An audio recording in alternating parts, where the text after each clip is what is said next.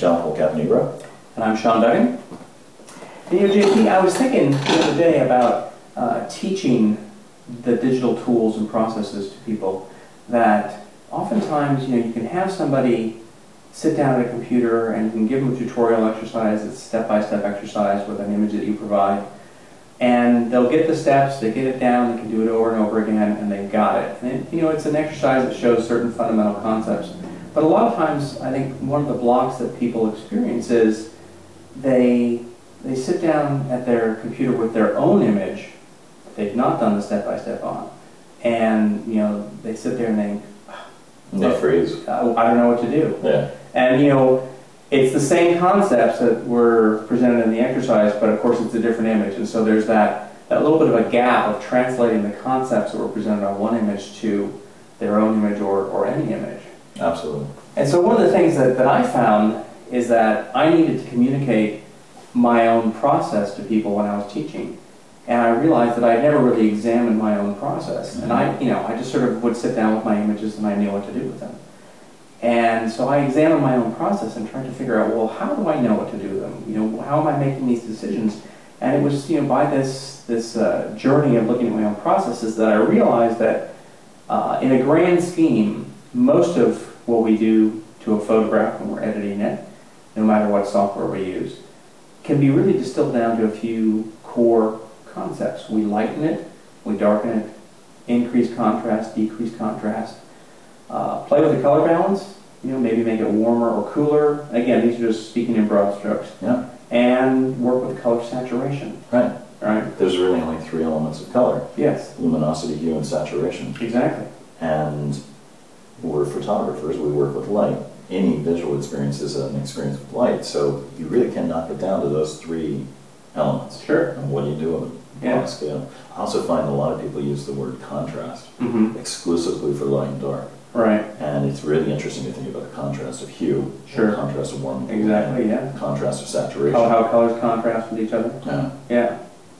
And so I find that, and you probably found this too, is that when you boil it down just to more simple concepts like that, and terms that people are just used to thinking of, such as, you know, warmer, cooler, lighter, darker, whatever, it makes the editing process much more approachable for people. Absolutely. Because it makes it not seem so huge, it strips the often confusing software interface out of the way, and it just boils down to these simple concepts of lighter or darker. Right. I think of them as mind tools. Right. And I think often simplicity is highly underrated. Sure, yeah.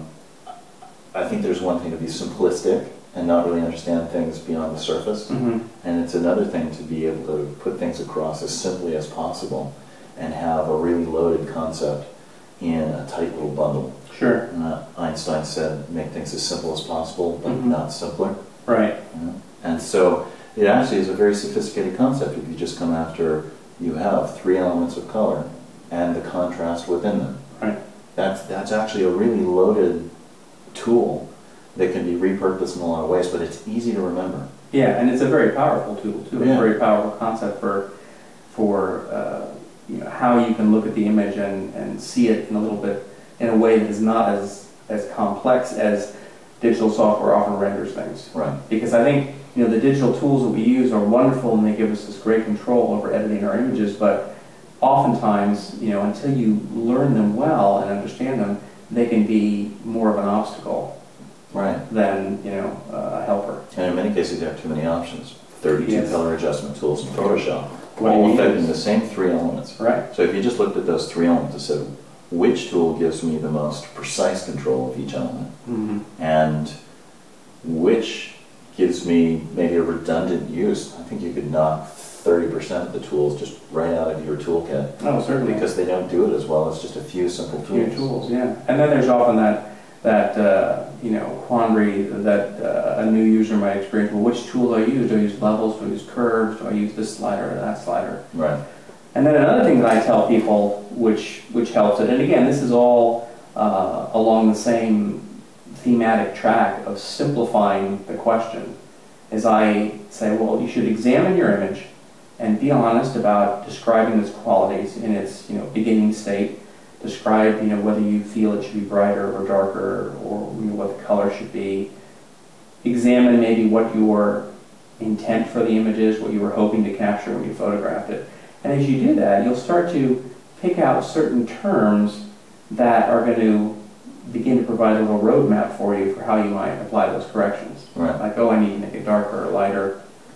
And I also like to, for myself anyway, I like to divide the image up into the different sections of the scene. The sky, the far landscape, the near landscape, the water, whatever. And that also helps me start to conceptualize, well, how might I adjust these areas differently? You know, if I did that, is that going to change the balance of the picture? Is it going to provide a different path for the viewer's eye as it goes through the picture? And so the viewer's eye makes a journey. I often think of it as a story. Sure. I think you and I both use the notion of the picture frame as being staged, on which there's a primary actor. Yeah. Often there's a secondary actor. And hopefully there's a story. I always get after my students for doing pictures that just vogue. It's a pretty object just sitting there with no relationship to the rest of the environment that it's in, and without some other actor on the stage, be it an equally important actor or a very small actor that gives it some kind of counterpoint or some kind of relationship. That main actor needs to be doing something, otherwise there's no verb. Yes, exactly. Voguing is just hanging out there, just sitting there on the stage. Aren't I pretty? Yeah. Yes, you are pretty, but at a certain point. Yeah. Unless you're Weston's Pepper, where this pepper reminds us of so many other things. Yeah, it's almost going through a metamorphosis. That's a different level there, Weston's Pepper. Right. Yeah, it's very interesting to ask, why does that one image, which is a simple object on a simple background, take on all of those other levels? For me, I think it's the power of metaphor, perhaps gesture, but I always think of those as nudes, even though Weston never really related. Oh yeah, totally with Pepper, you can see that. Yeah. My dad's Galaxy apple. Oh yeah, it's a simple apple, but most people. That was one of my favorite pictures I saw in the show the other day. Yeah, mine too. Yeah, that's a great one. So it's one thing is suggesting another, and there's a kind of a communion or a powerful sense of metaphor. Yeah. But in most cases, I think that something needs to be going on in the image. And if you can identify what the main story arc is, and then decide what the sub-themes are, because sometimes the sub-themes are so strong that it creates a tension and there's no hierarchy within the image. Right. You have to know what to focus on and how to get there. Yeah. Then you can start to use all of those color tools we were talking about, enhance light in a way that enhances the quality of that journey.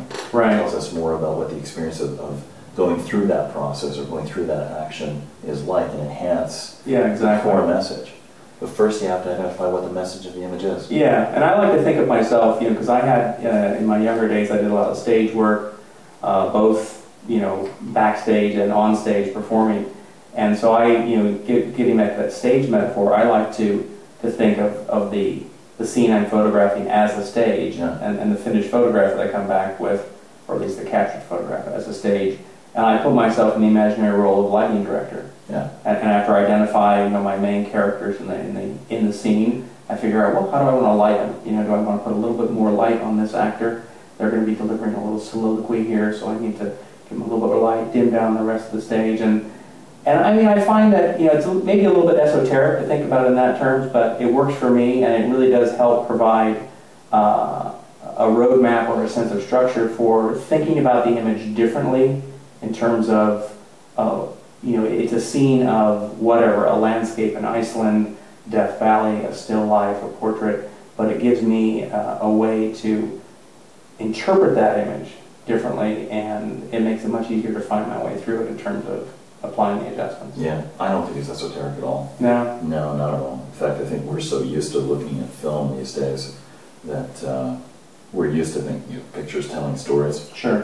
Rod Stewart says every picture tells a story. Yeah. So I think it's up to us as image creators to figure out what the story is. And this whole notion of storytelling, I find, is useful not only for enhancing things in post, but also for deciding how to frame things, which shots to select, which two shots to pair together, or a sequence of things. Sequencing is important. A lot of times if you don't figure out the story out there, you don't know how to frame it. You don't know that you need to get the second shot or the third shot. Exactly. To flesh out that story. Yeah. So I think all of this is visual storytelling.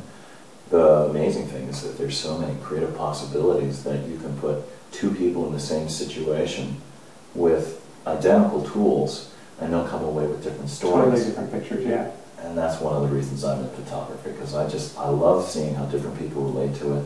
Right.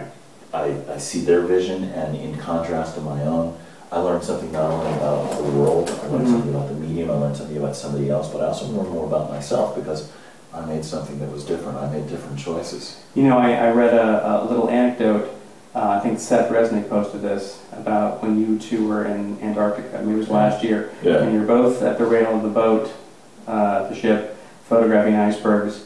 And you've got a wide-angle lens, and he's had a 400 millimeter or 800 or something. You both looked at each other going, "What do you see?" It was a real turning point for both of us. Yeah. And on all 3 trips that we made, we really found the contrast of our visions to be extremely stimulating. And we both learned to see in different ways. Yeah. That was on the first trip in 2005, and on the second trip in 2007, we showed up with the opposite lens. I showed up with a 100 to 400. Yeah. He showed up with a 28 or something like that. And on the third trip, we showed up with 2 cameras and 2 totally different, one wide, one really long. That way you could have on one camera at the same time. Play both. You Yeah, know, exactly. It was when I was down in Antarctica on that first trip that I really learned to see, not just think about, but see at 300 or 400 millimeters. Yeah, you have to get used to that because it's a totally different way of seeing, and you can once you know that, you can then sort of pre-visualize what that scene is going to look like